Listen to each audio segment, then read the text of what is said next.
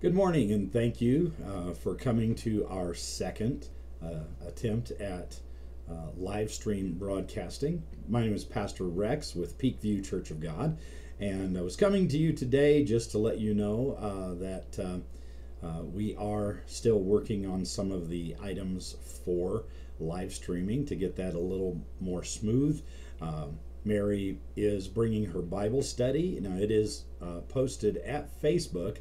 We're also seeing if we can get an upload of her Bible study at our YouTube site so that we can correctly connect that to our live streaming program, which is at our website.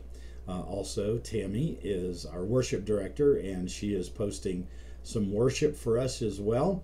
And of course, I will be bringing the ministry through the sermon. We're all doing it from our homes right now, and so we are having to coordinate this a little differently than when we finally are able to go back to our physical location. And I appreciate you being a little patient with us while we do that. We love you.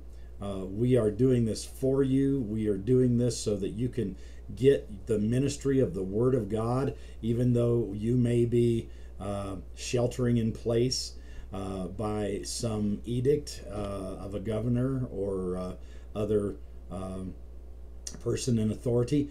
But we are here to let you know God is still on the throne. God is still in command. We are serving a God who loves you and will be your comfort and your support and your help right where you are. I know that to be true. He's done it in my case. And so we're looking forward to bringing you this broadcast. If you would like, go to our website, which is https://peakviewcog.wixsite.com/peakviewcog. Now, let me spell that out for you. That's https://peakviewcog.wixsite.com/peakviewcog. That's all lowercase and all together. We look forward to seeing you there. Go ahead and check out our website, find out a little bit more about us, and follow along. Let's start right into worship, and let's let God have his way today. I'm going to begin in a word of prayer. Heavenly Father, thank you for this day that you've given to us to worship you, to learn from your word. Dear Lord God, to give us your hope and your peace.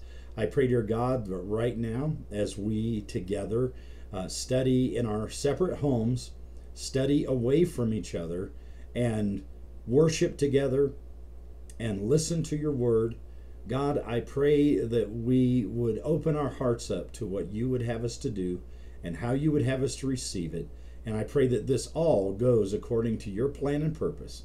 And I ask this in Jesus' name. Amen. Thank you again so much. Welcome and join in on the worship.